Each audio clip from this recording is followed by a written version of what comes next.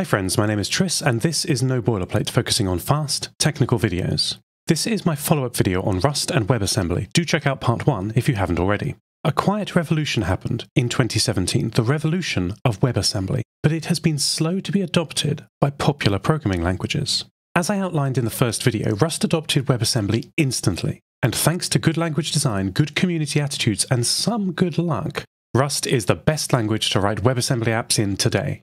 Let's take a step back. Web programming used to be a frustrating place. I was there not so long ago, but even in the early days of HTML embeds and bad JavaScript, it was obvious that the world had changed overnight. It's easy to see in hindsight, but at the time, on the ground, the technologies we used were so bad. JavaScript no longer is a bad programming language. It's aggressively fine, but at the time, it was terrible.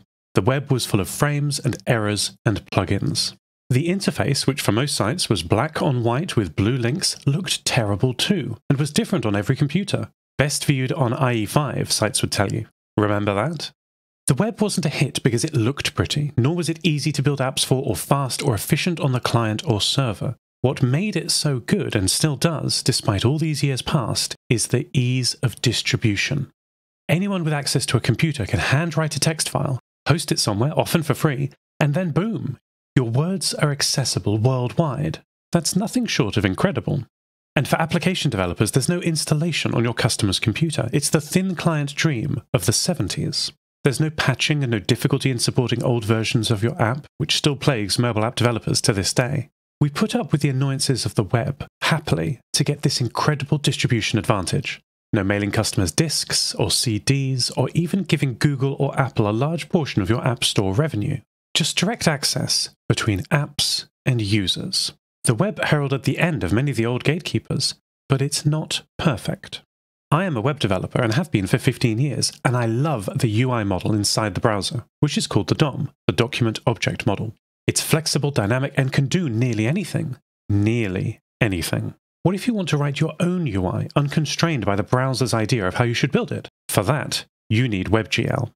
Here is an example of an app, Vivacity, built with a native UI framework and ported to WebAssembly. The framework here is WX Widgets, but many others have been ported, including giants such as GTK and Qt.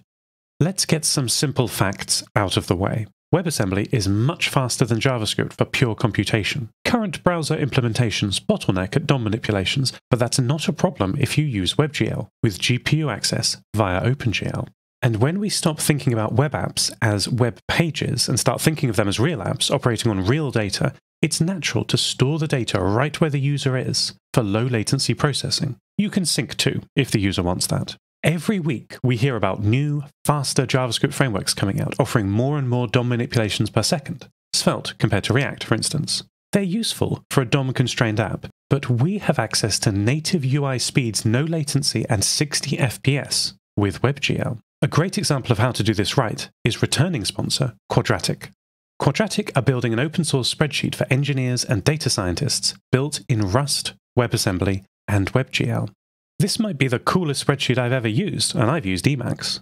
You can choose your formula language, either simple Excel-style statements or SQL and Python, both standards in the field of data science. Because all data is evaluated in WebAssembly, Quadratic is fast. The UI is in Webgl with hardware acceleration in all modern browsers, allowing 60 FPS scrolling, complex graphics, and smooth pinch to zoom.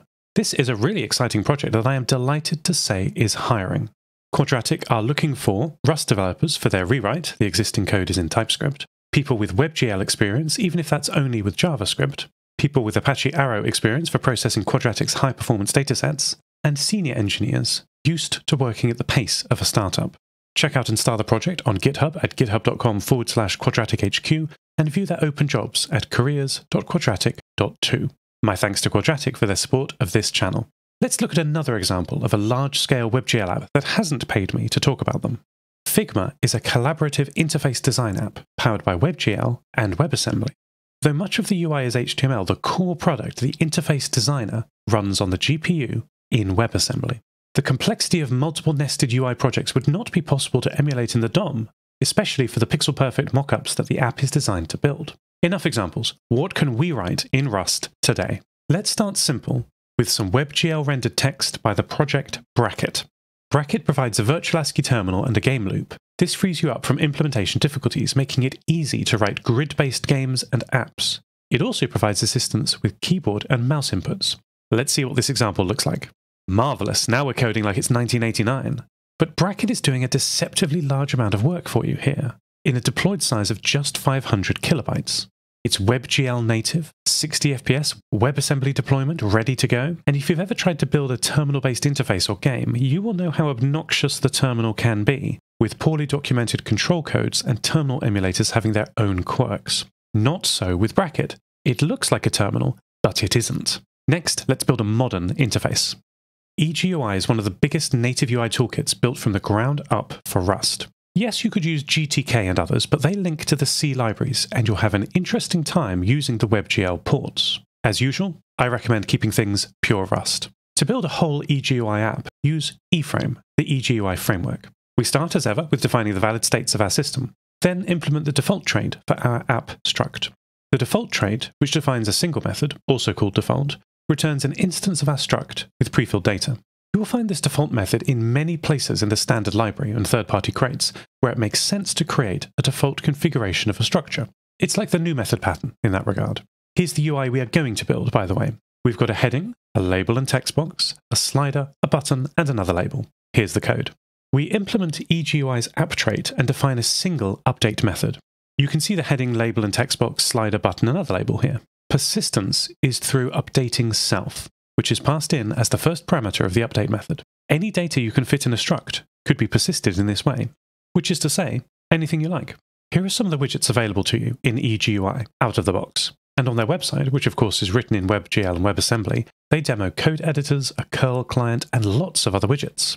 EGUI is an immediate mode framework. This makes it simple to reason with and simple to integrate with game or other OpenGL frameworks that expect to re-render every frame. Game frameworks like Bevy, which is a featureful 2D or 3D game engine built from the ground up in Rust. There are many examples of 2D and 3D rendering on their website, all running smoothly in WebGL.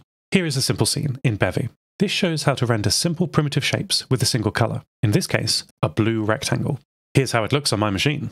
Nothing groundbreaking, but it's hardware accelerated and WebGL ready. Bevy features real-time 2D graphics for games and apps, a modern and flexible 3D renderer, lights, shadows, cameras, meshes, textures, and materials. You can load audio files and play them on demand. Asset changes are immediately reflected in running Bevy apps. You can hot reload scenes, textures, and meshes, and all of this can be recompiled in 1 to 3 seconds for instant feedback. And Bevy doesn't just support WebGL. Looking forward, a new standard based on Vulkan, Metal, and Direct3D is being developed at the moment, called WebGPU. It remains to be seen if it will replace WebGL. If it does, and you're writing a low-level WebGL app, then yes, rewriting will be needed. However, that's not how we build our apps and games. If you use a UI library, like the ones I demoed today, then you are insulated somewhat against migration pain. You simply wait for the UI library to be ported over to the new underlying system. Bevy already supports WebGPU. Until then, WebGL is ready in all browsers now. To paraphrase the late and great Aaron Swartz, think about the ideal way to write a web app. Write the code to make it happen. Any app, game, or experience you can dream of is yours to make with Rust and WebGL. What will you build? If you'd like to see what you can write in Rust, click the top video. I used it to make a fun retro computer visualization for my Hope Punk podcast, Lost Terminal. Or if urban fantasy is more your bag, click the bottom video to listen to a strange and beautiful podcast I produce called Modem Prometheus. If you would like to support my work, head to patreon.com/noboilerplate. Transcripts and compile-checked markdown source code are available on GitHub, links in the description, and corrections are in the pinned ERRATA comment. Thank you so much for watching. Talk to you on Discord.